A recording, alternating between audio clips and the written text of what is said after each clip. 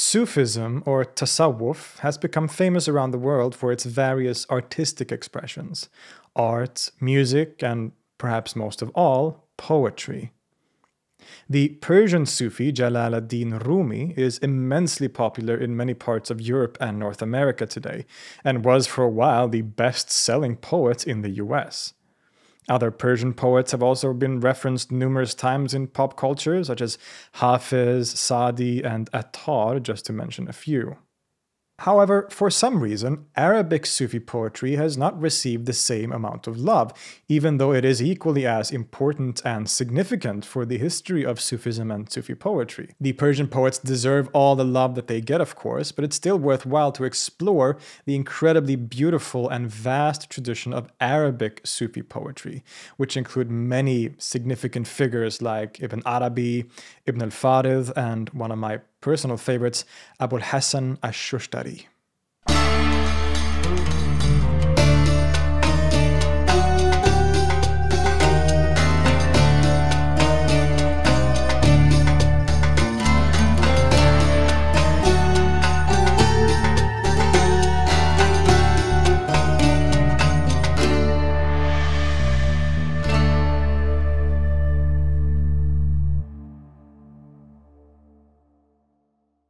Al-Hasan al-Shustari is one of the most significant and most renowned mystical poets in the Arabic language, and his poems and songs are still sung in Sufi gatherings across North Africa. His literary output is vast and very influential, and he has even sometimes been referred to as the Rumi of the West. Despite this, not a lot of people around the world know about him, certainly not as much as they know about someone like Rumi, for example, and not a lot of academic study has been dedicated to him or his works. Hopefully this is about to change, and I hope this episode will contribute to more knowledge about this fascinating figure. Al-Shustari was born in the year 1212 in Spain, and in particular in a small village near Granada called Shustar, where he gets his nisbah or name from. We are thus dealing with another 13th century figure, that period which brought some of the most significant philosophers and mystics in history. Maybe he would have been better known had he not had to compete with so many other great figures of his day.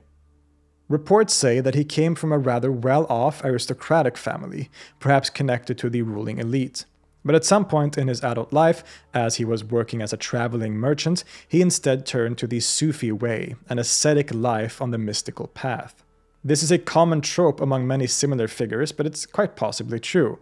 The chronicler Ibn al-Khatib writes about Shushtari that, quote, "He came from a line of emirs and joined the ranks of the poor." Indeed, Shushtari became a kind of wandering Sufi, and he traveled around Al-Andalus and the Maghrib, which is Western North Africa. It seems that he became particularly connected with the tariqa or Sufi order of the famous 12th century mystic Abu Madian through his followers in Tunisia and Algeria, and that Shushtari's path in particular was one of relatively extreme asceticism and poverty. Throughout his life and in his writings, he would always put an emphasis on the concept of tajreed, of stripping bare, literally, or stripping oneself of all attachment to worldly things, identities, and to the self or ego. Indeed, later in his life, when he was a respected Sufi master, he would be referred to as the Imam al-Mutajarridin, leader of the withdrawn Sufis, literally those who strip away. He renounced most worldly things and became famous, among other things, for wearing the patched cloak of Sufi poverty, as well as serving and giving to the poor, which is a theme that we will return to later on. He was a well-learned and educated man, though, as we can clearly see in his writings. He learned all the religious sciences growing up. He knew the Quran, the Hadith, and Islamic law, of which he was a kind of expert, actually. At one point, he was even offered the position of chief judge in Libya and the city of Tripoli, but turned it down in a very dramatic fashion by shaving off his beard and eyebrows, leading to accusations of madness. This very strong reluctance of Shushtari to have any association with worldly power and its jurists is another theme that will come back later in the discussion. But it is in 1248, when he would have been around 35 years old, that his life and legacy would be significantly altered as he encountered the very charismatic and controversial mystic philosopher Ibn Sab'in. This initial meeting took place in Bourgi in modern Algeria, where Ibn Sab'in is thought to have uttered the completely amazing words, quote, If it is paradise you desire, go with Sheikh Abu Madian, which was the founder of the tariqah that Shushtari was following at the time. If it is the master of paradise that you desire, then let's begin. Which is, I'll say it again, just a completely badass thing to say. And naturally, of course, Shushtari from that moment on became a devoted disciple of Ibn Sab'in for the rest of his life. Ibn Sab'in is an incredibly fascinating figure, and he is also controversial for his seemingly monistic, almost non-dual mystical philosophy and interpretation of Islam and the world. And that is also because of his connection to Ibn Sab'in that Shushtari was also eventually somewhat of a controversial figure, at least in certain circles. The 14th century Hanbali theologian Ibn Taymiyyah very famously wrote attacks against certain figures, primarily Sufis, whose ideas he considered to be unacceptable. Ibn Arabi was included in this attack, whose doctrine of Wahdat al-Wujud was deemed heretical. In the same breath, though, Ibn Taymiyyah also turns to Ibn Sab'in and his followers, which included al-Shushtari, and deems them to be even worse than Ibn Arabi. They are the worst of the worst, in other words. Ibn Khaldun in the Muqaddimah makes a similar division where the school of Ibn Arabi, while still being suspect and dangerous, are at least not as extreme as the followers of Ibn Sab'in. This is mostly due to the characteristic mystical philosophy that they adhere to, one that was often referred to as Wahdat al-Mutlaqa, absolute unity or absolute oneness.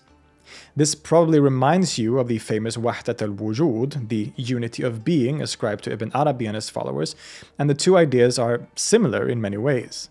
Reality is ultimately one, and there is nothing in existence but God, who is the real, al-Haq itself. However, Ibn Sab'in and his followers were a bit more radical in their expression of this idea and the conclusions that they drew from it. Whereas Ibn Arabi viewed the world as relatively real, the world is the reflection and manifestation of God's infinite attributes, and he always maintains a certain difference between the two, that is, God and creation in a certain sense. Ibn Sab'in and his school saw the world as a complete illusion. There is only God, nothing else. Ibn Sab'in would famously exclaim, Allahu faqat, God only or God alone. And al-Shushtari mirrors this in his writings by saying, Allahu faqat wa laysa illah, God alone and nothing else. In a characteristic section, Ibn Sab'in writes, quote, I was first led to say, I have never seen a thing without seeing God behind it. Then to say, which is closer to the truth, I have never seen a thing without seeing God with it. Then finally to say, I have never seen a thing without seeing God before it. Now, I can only say, he. This may seem radical, and it kind of is in some ways. Even someone like Ibn Arabi would rarely express his ideas about oneness in such direct and radical ways. But being a student of Ibn Sab'in, al-Shushtari also expresses himself in his poems and his writings in similarly strong and maybe even radical ways. Now, to understand the doctrines of these figures and their relationship to the larger Islamic intellectual world and tradition, we need, of course, to consider their environment. Al-Shushtari came from the Islamic West, from Al-Andalus, which is modern Spain. This Western world, including the Maghrib and the Islamic East, had developed somewhat distinct mystical traditions, even though they were in contact, of course. By the 12th and 13th centuries, Sufism, quote-unquote, had entered the Western world, and people like Shushtari and Ibn Sab'in can rightly be called Sufis in a sense. We should also understand that they are inheritors to a unique mystical tradition that developed in the West in particular. Nowadays, we tend to use the word Sufism to refer to all this, right? Any form of Islamic mysticism is Sufism. But in the earlier periods, Sufism, or Tasawwuf, was primarily associated with the mystical developments that took place in the central Islamic lands, such as in Baghdad. They were concerned with the psychological development of the soul on the journey towards intimacy with God through direct mystical knowledge of Him, called ma'arifah. Now again, this stuff was present in the West as well, but we also see a unique form of quote-unquote mysticism developing here, usually traced back to the fascinating 10th century mystic philosopher Ibn Masarra. He and his followers were more speculatively inclined, influenced by Neoplatonic ideas, and developed complex cosmological and metaphysical systems into which mystical practice played. In particular, these mystics were concerned with a concept called ittibar, meaning contemplation, as well as something called ibra, of crossing over literally from this mundane realm to the other divine realm through contemplation of the signs in nature, the Quran of nature, which was the manifestation of the divine attributes. By the 12th century, these ideas were further represented and developed by figures like Ibn Barajan and Ibn al-Arif, who in turn would have a major influence on the great mystics of the 13th century. In a way, you could say that the great Western Sufi mystics of the 13th century, such as Ibn Arabi, Ibn Sab'in, Afif ad-Din Tilimsani, and al-Shustari, kind of represent the culmination of that culture.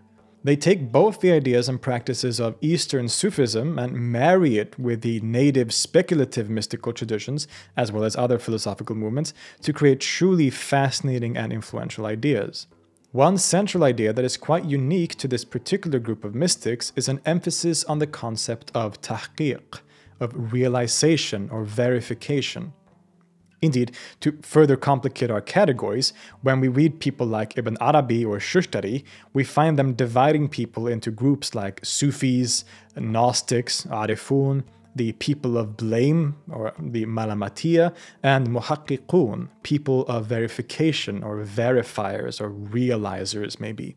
All these being different categories of mystics, even though the categories often overlap, of course. And to al-Shustari, the Muhaqqiqun, the people of tahqiq or verification, are the top of the ladder. It is this group that he sees himself as belonging to.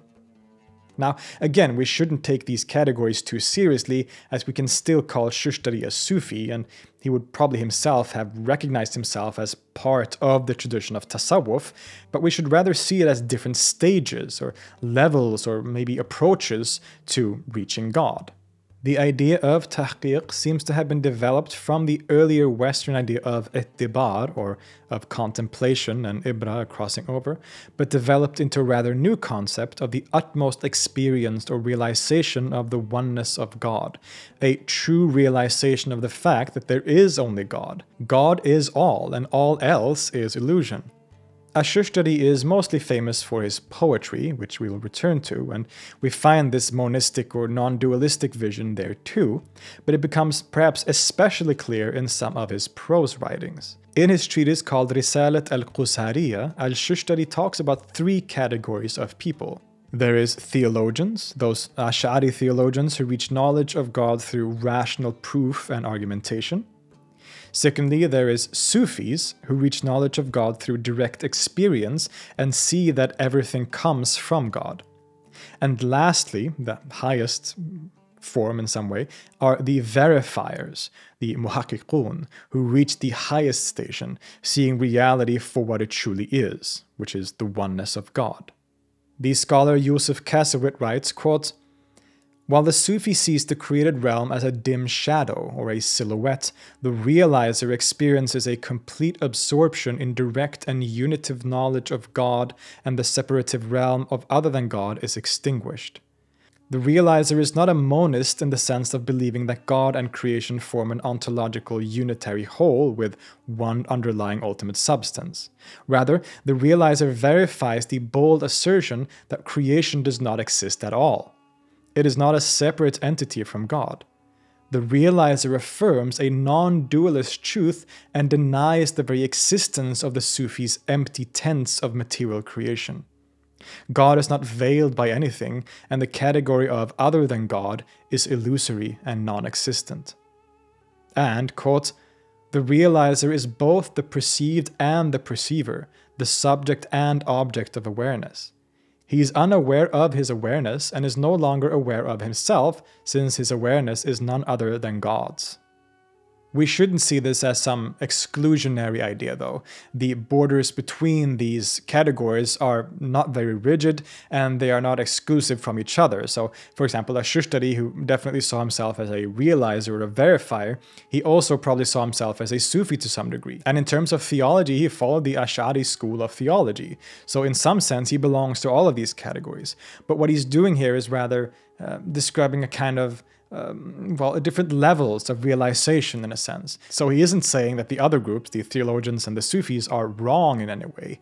It's different levels of understanding reality, of understanding God, with the verifiers or realizers at the top who can see reality for what it truly is. All these different levels of understanding have their place for certain groups of people, but that the verifiers or realizers are those who reach the pinnacle of mystical insight. In reality, there is only God. All else is a kind of illusion. The world of other than God is a report, a khabar, a story we are told and tell ourselves, which we give names and attributes, but its self-existence is an illusion, and there is really only God. These names and attributes, the so-called reports, are there so that they can help us reach the realization of God. But once we reach God's essence, his that, or rather, once we realize God's essence that is always there, we no longer need these names and reports. Shushtari says, quote, "Therefore, the one who recognizes God by following the authority of the Asharis is a common believer. The one who recognizes him by theological proofs and seeks proofs of the Creator from things is an Ashari. Moreover, the one who seeks proofs for things by their Creator is a Sufi. And the one who recognizes God through God and sees none alongside God but God and considers things to be non-existent is a realizer." Again, we are dealing with a radical doctrine of oneness, which is why it is called wahdat al-mutlaqa, absolute unity. At the same time, though, he is careful to neglect any claim that he follows some sort of incarnationism. There aren't two different things or essences, God and the world, that are unified. There is only God, and to claim that anything else exists or is an agent is akin to polytheism or shirk, the greatest sin in Islam. Quote, "Thus, there is nothing with God except God in each thing, nor is any part his." This is the true way of understanding the Islamic religion and its scriptures, according to Shushtari. And they trace this mystical knowledge to many of their predecessors. Very interestingly, in his poem called the Nuniyya, the poem rhyming in the letter Nun, Shushtari lists all of his spiritual predecessors, including Ibn Sab'in, Ibn Arabi, Ibn al-Farid, Ibn Rushd, Ibn Masarra, Halaj, Nifari, and even extends it beyond the Islamic world to figures like Plato and Hermes. In other words, Shushtari sees himself as representing a long-standing mystical/philosophical tradition which encompasses all of these different masters. But few of them, of course, would express themselves in such radically monistic ways as Shushtari, as for example when he says, quote, "For the realizers, there is no arrival at God, since arrival implies an in-betweenness prior to arrival. Yet God is closer than arrival, separation, union, difference, proximity, farness, mental or spatial difference, all of which are attributes of bodies." Al-Shushtari remained a traveling faqir, a poor man, for basically all of his life. He traveled all around North Africa and Al-Andalus, and eventually, much like others of his kin, made his way to the east. Towards the end of his life, Al-Shushtari basically settled in Cairo, Egypt, but continued to travel, including to Mecca several times, where his master Ibn Sab'in lived. Indeed, Shushtari led the group of Ibn Sab'in's followers in Egypt and here became a very famous and renowned poet and Sufi master. His last years are a bit of a question mark. It seems that his followers preferred him to his more difficult master Ibn Sab'in, and that they started to refer to themselves as the Shushtariya rather than the Sab'iniyya, almost like a Sufi order centered around him. The biographies say that his followers numbered at over 400 people, which is pretty respectable indeed. Interestingly though, it does seem relatively certain that Shushtari and his followers joined the Shadili order at some point at the end of his life. Perhaps they had met that order's founder, Al-Hasan al-Shadili, and his disciples when they visited Egypt. This seems to be confirmed in Shushtari's own poetry, where he writes, quote, "My masters, they are Shadili. In loving them, my heart finds its pleasure." I agree with the scholar Yousef Casewit here, though, that this does not mean that Shushtari abandoned Ibn Sab'in or his teachings, as some later chroniclers seem to believe. This is probably a way to distance the rather well-liked and popular Shushtari from his sometimes very controversial master Ibn Sab'in. It seems likely that Shushtari remained devoted to his master Ibn Sab'in and his teachings for the rest of his life, even though his followers and his sort of order was eventually sort of absorbed into the larger Shadhili order, which became one of the largest Sufi orders in the world and still is to this day. Al-Hasan al-Shushtari passed away in the year 1269 in Egypt and was first buried in Damietta, but was later moved to Cairo, where his grave still stands today. He became remembered as an accomplished and beloved, albeit somewhat controversial, Sufi master who held ideas of radical monism, which made some other scholars pretty nervous. But regardless of how interesting the man himself is, and he truly is very interesting, he is, after all, primarily remembered and famous as a magnificent poet. And it is in the realm of Arabic poetry, and Arabic Sufi poetry in particular, that he left his biggest mark. Being highly educated in Al-Andalus, Shushtari had a mastery of the classical forms of Arabic poetry and wrote many poems in these classical forms.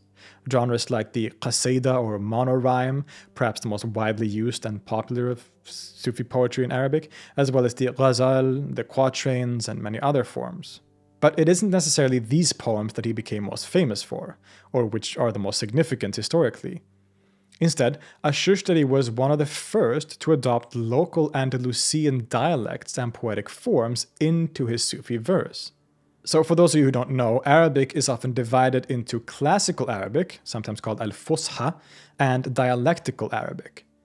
In the Arab world, which is obviously very large, the language itself is spoken in a huge amount of different local dialects and variants, to the degree that a person from Iraq often has a hard time understanding someone in Morocco, even though they both supposedly speak Arabic. And this has been the case historically too. Classical Arabic, or Fusha, serves as a kind of official standard Arabic. This is the Arabic used in the Quran, based on the Quran, and used in official context. Many Arabic speakers learn Fusha in school and have varying degrees of understanding of it, but no one really uses it as an everyday language. The Sufi poetry of the Middle Ages was written almost exclusively in classical Arabic, as it was seen as the proper way to express religious sentiment. Other languages, like Persian, had become more accepted as a secondary language for poetry, whereas Arabic was, at least according to some, supposed to be kept in a sort of sophisticated classical form when it came to poetry. Most of the famous poets like Ibn al-Farid and Ibn Arabi all wrote their poetry in classical Arabic, almost exclusively. But by the later Middle Ages, this norm was starting to be challenged by some. In Al-Andalus, there had started to appear new forms of poetry that broke with the classical metrical forms. A new genre called muwashshah appeared and quickly became very popular. It had a much more complex strophic form than the classical monorhyme, for example, which could lead to more creativity. Muwashshah was for the most part still written in classical language, however, but this cannot be said about another new genre of poetry called the zajal, a kind of popular song in dialectical language. Al-Shushtari was maybe the first, or at least certainly one of the first, to adopt both the muwashshah and zajal forms into his Sufi poetry and songs. There is a huge level of experimentation in his verse, often combining different forms in the same poem. So, for example, he composed some muwashshah poems that were primarily in classical Arabic, but suddenly used vernacular language for the refrain only, for example. So Shushtari's poetry is endlessly fascinating and very playful, which is one of the joys of reading it. Especially in his religious songs, the zajal, the language and imagery is often very simple, playful, and yet incredibly profound. This stands in contrast to his more classical poems, which often include references to more abstract theosophical ideas and language. So his zajal, his songs, are often a lot more simple and direct in their expression, which is sort of resulted in the fact that they became very popular among the masses, whereas the more classical forms of poetry required sometimes a certain level of understanding and education and knowledge of Sufi metaphysics, perhaps, and poetic metaphors and so on, to even understand what he's saying. That's not necessarily the case for his zajal songs, for instance, which are a lot more clear and simpler, right? But still, as I said, incredibly profound. But there's a reason for all this, not all of which are simply linguistic. As we saw, Al-Shushtari throughout his life remained dedicated to extreme voluntary poverty and asceticism as an essential form of Sufi practice. To him, it was the only way to properly fight and conquer your nafs, or ego, your self, which is ultimately an illusion. Quote, I clothe my body in cords and needles, bits of discarded wool, I beg a bit of bread. We mentioned the concept of tajrid, which means to strip away, and this is a recurring theme in his writings too. This means to strip away all superficial attachments and identities to the world in order to reach intimacy with God. In one poem he says, quote, فَمَا فِي الْغِنِّ وَاحِدٌ مِثْلُكُمْ وَفِي الْفَقْرِ لَا أَسْبَةُ مِثْلَنَا رَيْنَكَ فِي كُلُّ أَمْرٍ بَدَا وَلَيْسَ مِنَ الْأَمْرِ شَيْءٌ لَنَا. There is no one in richness like you, and in poverty there are none like us. We see you manifest in everything. Nothing is ours. Shushtari's extreme asceticism is relatively unusual for the Sufis, as many of them still held it as an ideal to remain in society and start a family, for example. Shushtari, however, would remain traveling around as a faqir, a poor man, for the rest of his life. He often had a very hostile attitude towards any kind of powerful people, especially kings or sultans or the Islamic jurists who would bow to them. In fact, in one of his poems he writes, quote, Whoever bows before a vizier or sultan, he is the arrogant one. Yes, he is confused. His garment suits him, for it is imprinted with covetousness. As an extension of this, he was also significantly dedicated to and concerned with the poor and the lower classes of society, and obviously he also voluntarily belonged to that class of society. To Shushtari, poor people were in a superior state to those who weren't, whether or not that poverty is voluntary or not. Quote, The poor man is outstanding whether he renounced the world by choice or by necessity. This dedication to the lower classes of society is key to understanding the purpose of his songs and poems, why he wrote them in the vernacular language, and his whole way of practicing Sufism. It is said that Shushtari would frequently, either on instruction by his master Ibn Sab'in or not, wander around the local souks or marketplaces, what the scholar Lourdes Maria Alvarez calls the medieval equivalent of the red light district. He would go to these souks dressed in rags and sing his mystical songs, perhaps accompanied by companions and musical instruments. By many, this would be seen as scandalous, as these environments were associated with taverns, prostitutes, and the, quote, illiterate masses of men. Clearly, this was both a spiritual practice for Shushtari, but also a strong message to the jurists, the sultans, the conformist Sufis and educated elite who looked with despise on this world of the marketplace. Shushtari instead despised their hypocrisy, their greediness, and the abandonment of poverty by many Sufis. And this can be said to characterize Shushtari's entire life and his entire message in a way.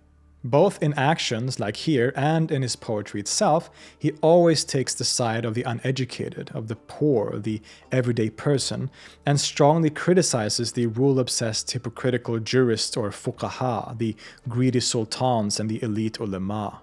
It thus becomes clear why he was so adamant to compose his religious songs and poetry in a dialectical language. His audience was the people of the marketplace. His audience was the poor. His audience were those who didn't have the education of classical Arabic poetry or the abstract metaphysical language and metaphors that were often used therein. Instead, he composed light-hearted songs with a strong emphasis on emotion, but that still carried the mystical religious message that he considered to be the true expression of the Islamic faith. Quote, Shushtari's mysticism was, of course, a celebration of the divine, but it was no less a multiform dissent, a protest against the hypocrisy and spiritual emptiness of the Islam practiced and promoted by the fuqaha and the ulama in the service of temporal rulers, and against those who appointed themselves judges of the piety of others. Poetry and song thus were far more than a means of personal mystical expression. They were a tool for recruiting Sufi adepts to a movement whose call for ecstatic religious renewal deeply threatened the power of the jurists and imams. Indeed, jurists at the time and since then have been very skeptical and critical of Shushtari and Sufis like him.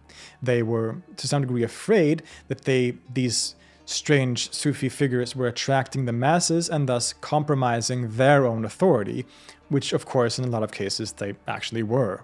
And as we've seen, this was kind of exactly what Shushtari wanted. His poetry and songs had become very important for spreading this kind of Sufi message to the general masses, attracting people through his light-hearted songs and beautiful melodies.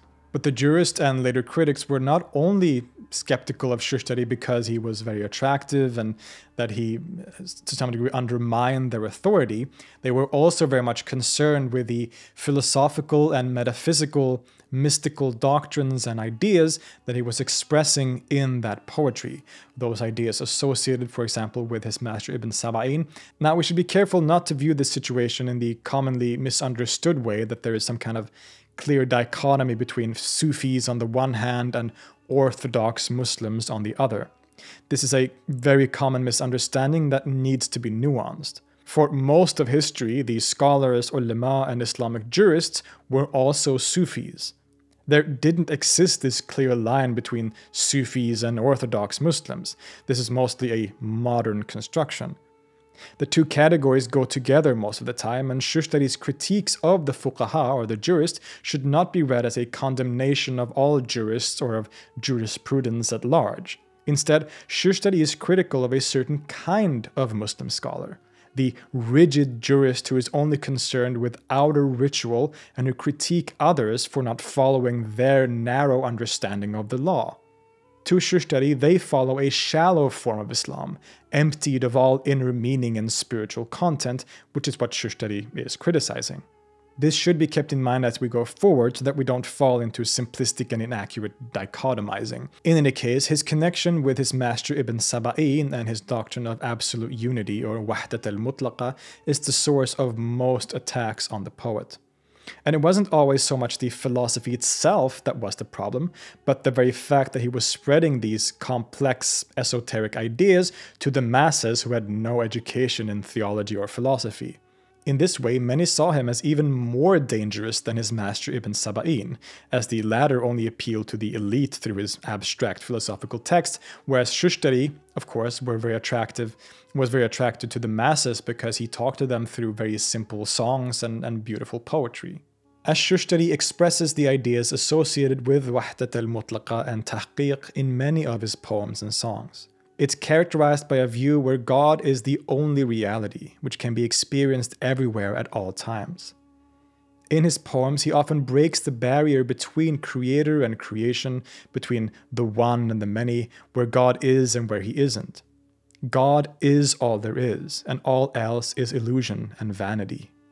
Quote, "Ibshu ism habbaka qultu huwa, ism al-ma'i ma yakhtalat, افهمي قد محبوبي قدم الوجود وقد ظهر في بيد وسود وفنصاري ما يهود وفالحروف وفالنقط افهمي قد وفالنبات وفالجماد وفالبياد وفالسود وفالقلم وفالمداد."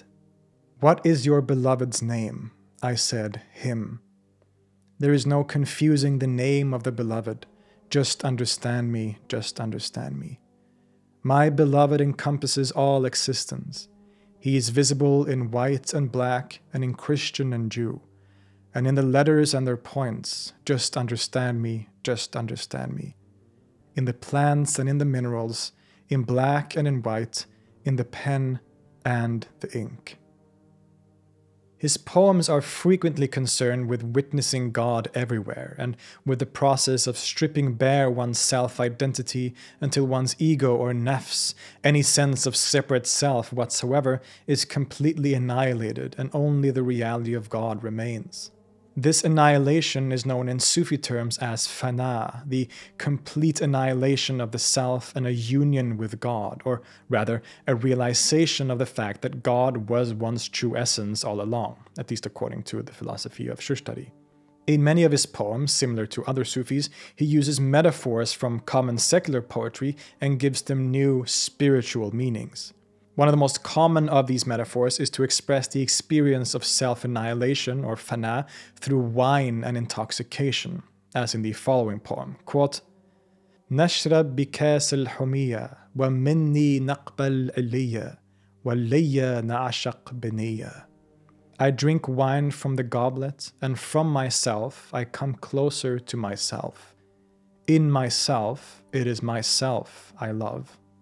Notice here how he plays with the pronoun for I to completely collapse the distinction between the seeker and the sought, between the lover and the beloved, as a full expression of divine unity and oneness.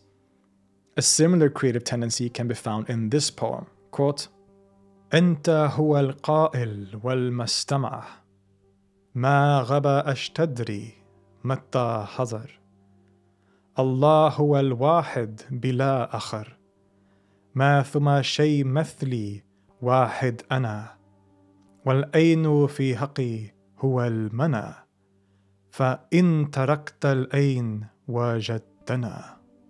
It is you who speak and you who listen. Just when do you think what is absent will appear? God is the one with no other. There is nothing like me. I am one. And the very notion of place in truth is trouble. When you let go of awareness, you will find us. Again, he's very playfully here using different pronouns to express the ineffable experience of unitive consciousness, where one realizes the oneness of being. In this state of being, you, I, and even us are all used seemingly to designate the same reality. At other times, he's even more explicit in his language. Quote, For he is my essence, my true soul. I seek in myself what I already have. I am everything, the center of totality. Accept this. Or, quote, Creation is your creation, and all affairs are your affairs. For what am I, not even ruins? I speak the truth, there is nothing in the universe that is not you. I seek refuge in God from my knowledge and acts. You show yourself to yourself in yourself, continuity which bespeaks the enigma of eternity. Or even still, quote, Indeed, I am quite a sight for whomever might see me. I am the lover and the beloved, there is nothing else. O seeker, the heart of the matter is cloaked by your eye itself. Return to your essence and proclaim there is nothing outside of you. In these popular songs and poems, these unitive experiences aren't explained using complex metaphysical concepts, but in simple language. Despite its simplicity, it is often, as you can see, very beautiful and profound. The implications of these monistic tendencies and their spread to the uneducated masses scared many of the jurists and ulama, which probably made Shushtari very happy. They not only criticized Shushtari's ideas and his poems, but also some of the practices that he would partake in as part of his Sufi practice. In particular, aspects that would be criticized are the wearing of the patched cloak, the cloak of poverty, which some Sufis would wear, as well as the practice of gazing upon beautiful faces as a spiritual practice, and just in general questioning the conformity of the Sufis to the Sunnah of the Prophet Muhammad. Many of his prose works, such as the Risalat al-Ilmiya and the Risalat al-Baghdadiyya, the Baghdad Treatise, are dedicated to defending these Sufi practices from its critics and show that they are completely in line with the Sunnah of the Prophet and Islamic law. In the Baghdad Treatise, al-Shustari responds to many of these critiques and in turn attacks the fuqaha. He views the practice of gazing upon beautiful faces as entirely justified and even extends this notion. In a very beautiful section, he explains how praising God is not simply done through speech, but through all of the senses. Quote, Gazing upon the countenance is to gaze upon the countenance or head or hair of a poor man or rich man, or in general upon animals, plants, and matter. Listening, sama, is veneration. Speech is veneration, as long as what is said is good. Sensory experience is veneration, all five senses. If one recognizes that God encompasses all of existence, every sensory experience can become an act of veneration or prayer. Every word said, every sight one sees, every piece of music one listens to is an act of prayer and devotion for those who have the eye to see God present everywhere at all times. Furthermore, he argues, using hadiths and other sources, that other practices of the Sufis are perfectly in line with the Sunnah, but also extends a general critique against the jurists and their understanding of the Sunnah itself. To al-Shushtari, many of the fuqaha or jurists follow a shallow, dead version of Islam, one that is obsessed with rules and where the jurists or scholars often take on the role as judges of other people's piety or behavior. He not only sees this as hypocritical, but foolish and ignorant. In the Baghdad Treatise, he very cleverly points out, quote, "For every member of the community claims that he is correctly practicing Sunnah and that others are duped by innovation." Thus, al-Shustari can be said to represent a relative doctrinal openness in this sense, never neglecting the Sunnah of the Prophet or Islamic law. Those are still very important to him, of course, and to this practice, but instead a stronger emphasis on personal experience, right? The interpersonal experience and intimacy and relationship with God in that sense, as well as the spread of those ideas to the masses, rather than focusing and getting bogged down in formalities and the hypocritical ideas of the worldly, sort of greedy jurists and scholars. Al-Hasan al-Shustari is certainly a champion of the general population, a Sufi poet of the people, whose ecstatic expressions of the oneness of reality reaches us to this day with its haunting beauty and distinct social message. He used songs and music in Sufi context often called sama', not just as a personal or internal Sufi practice, but as a way to extend its reach to as many people as possible. Quote, "أنا حين جئت قاصد وسمية الغناء ورجع ذلي أذى وافتقاري غنى." When I went towards my object and listened to the music, my misery became glory and my poverty riches. This and his use of local forms of song and poetry in the muwashah and zajal forms, and of course the vernacular language that he used, was kind of a revolution at the time that strongly affected Sufism in the region and abroad.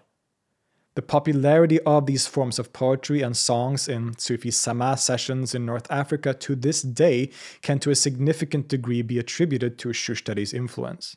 Indeed, the practice of Sama, or of listening to music as a significant spiritual practice, has been very common in Sufism across history, and Shushtari represents a significant example of that. His poems were often songs, meant to be sung with musical accompaniment, and we saw that he and his followers would indeed perform these songs publicly on occasion. And this connection continued later in history, all the way until today, as his poems are very commonly sung in Sama sessions in the region, especially in the Shadhali order to which his followers became basically assimilated. Indeed, the famous 14th century Shadhali Sufi Ibn Abbad of Ronda writes that he loves Shushtari's poems and that they elicit very strong emotions in him, quote, especially if they are accompanied by music and beautiful voices, which indicates that this was a common trend even shortly after Shushtari himself lived. He isn't a figure that is too well known in the larger world, but he has become somewhat of a local hero in Western North Africa, in countries like Morocco, Algeria, and Tunisia. His songs are still sung today at Sufi gatherings. They are played on the radio and recorded as music albums. Certainly then, Shushtari's mission of spreading his message through popular forms is still very much working today. And I think this ideal is finally expressed in one of his poems. Quote, "Appearances are a delusion, rise to the fore. The signs are in you. To come near the king, diminish yourself. My sweetest moments are when I am one with my essence. Apply your intellect to what is rational. The proof leads you to the proven. You will see the bearer is what is born. To say this is a mistake would be a mistake. Music allows me to speak to the people. My sweetest moments are when I am one with my essence." I'll see you next time.